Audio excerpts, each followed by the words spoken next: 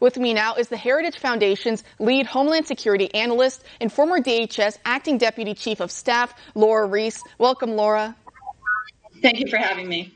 So 3 months before this murder, the MS-13 gang member was arrested by police in San Francisco for a vehicle violation, and a buddy in the car with him tried to discard a gun, and police recovered it and discovered that it was linked to a homicide case. Harris could have recommended that he be deported, but she didn't. Instead, she let him go. How often do preventable situations like this happen in which officers, police, they have a criminal alien in their possession and they're forced to let them go, and then they go on to commit heinous acts such as murder in this case? Unfortunately, it happens too often, and Ramos in this case was well known to the San Francisco police.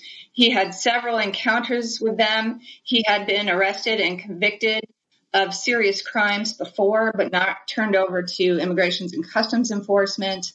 And the sad end of the story is that 3 innocent lives were taken, and that should not have occurred. This family should not be without their loved ones because Ramos should not have been in the country.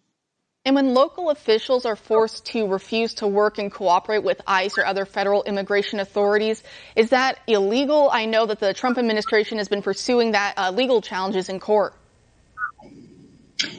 Unfortunately, yes, it's too common. And the approach that the Trump administration is taking is to withhold federal funds. These state and local jurisdictions are not obligated to receive federal funds. And when they do, they have a responsibility to report specific information to the federal government, including criminal information. And so when these jurisdictions refuse to cooperate with federal authorities, including ICE, they should not be receiving federal dollars for that refusal to cooperate. And today at the Heritage Foundation, you published a study comparing and contrasting the Biden-Harris ticket with the Trump administration in their approaches to these issues such as immigration. Can you lay out some of that thesis? Sure. The differences between President Trump's administration and a Biden administration with respect to immigration would be stark. And just with respect to sanctuary jurisdictions and MS-13 gang members, the Trump administration has really gone after arresting MS-13 gang members, prosecuting them, and removing them. Unfortunately, if you look on the Biden campaign page, there's no mention of sanctuary jurisdictions. There's no mention of MS-13. And this policy and practice would spread and escalate, which makes communities less safe. We also see Harris and Biden have signified or signaled past support for this idea of granting amnesty, blanket amnesty for the 11 to 22 million illegal aliens that we currently have within our borders. Does that concern you? Absolutely. When illegal immigration is rewarded with amnesty, it just causes further illegal immigration. People know that if they can just cross the border illegally and stay here and wait, that they too will get benefits like a green card. And this cycle will never end. There needs to be consequences for illegal immigration, and they should not be rewarded. And we hear all the time from the left that illegal aliens in this country commit less crimes than the average U.S. citizen. Is there any truth at all to those claims? Well, a report recently just came out from the Justice Department that a vast majority, high majority of those detainees in federal prisons are illegal aliens. That is expensive, and if they were deported, American taxpayers would not have that expense and would be safer for it.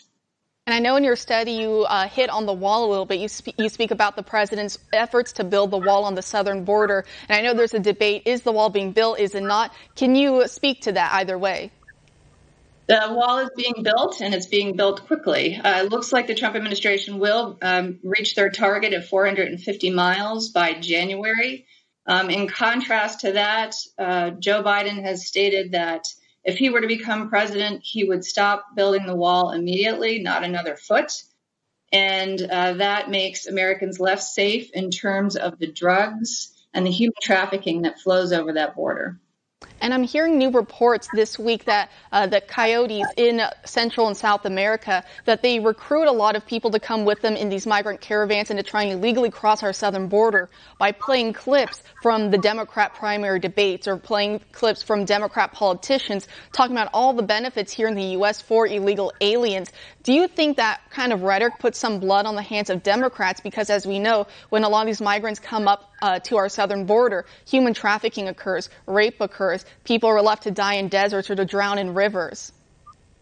Yes, we've been at this for a number of decades. I mean, you could go back to the 1986 law and amnesty, where when we provide green cards to illegal aliens, we've seen ever since that more illegal immigration has occurred. And these coyotes and smugglers are ruthless. As you said, they use this information to attract their future clients, and they have no regard for their safety or their well-being, and bring them up to the U.S.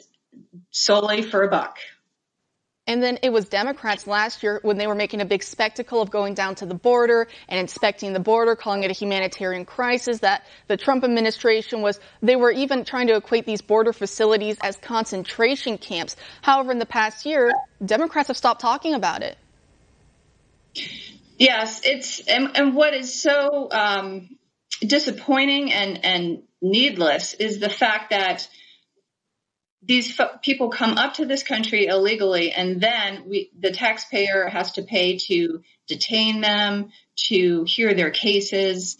If they were simply stopped outside the border, and thank goodness Mexico and El Salvador and Guatemala are cooperating with this administration to help achieve that.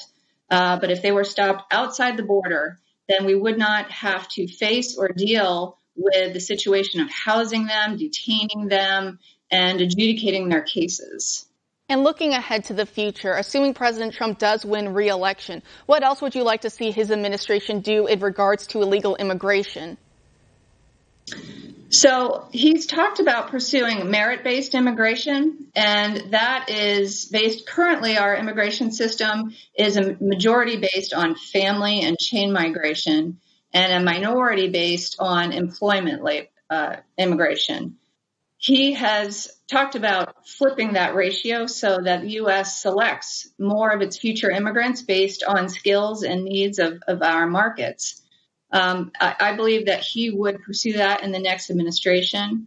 Also, he will have to continue to secure the border. Given COVID-19 and the economic fallout in Mexico and Central American countries, there's going to be some real immigration push factors with their poor economies. And there's going to be quite an incentive for them to migrate north to the U.S. to try and get jobs and send money back home. So continuing to secure the border, continuing to build the wall where it's needed is going to be imperative.